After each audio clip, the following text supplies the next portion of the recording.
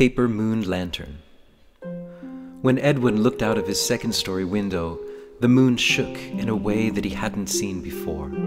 It was sudden and violent, and just as suddenly it returned to its normal rotating position in the crisp night sky. The smell of the earth rose in his nostrils, reminding him of when he was young and free. That night, on the 10 o'clock news, there was a report about the moon anomaly.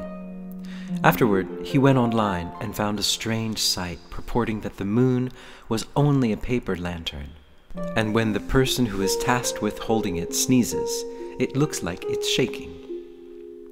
He found another site debunking the whole idea as nonsense, and on Twitter, a tweet from someone purporting to be the lantern holder who tweeted a simple, "Sorry," at the exact time of the moon anomaly.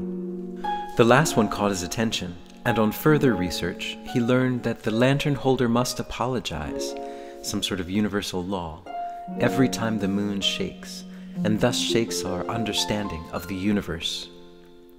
After Edwin fell asleep, the lantern holder appeared in a dream. He was being interviewed on TV. Edwin couldn't quite catch what he was saying, but the lantern holder kept clasping his hands together and making a bowing gesture.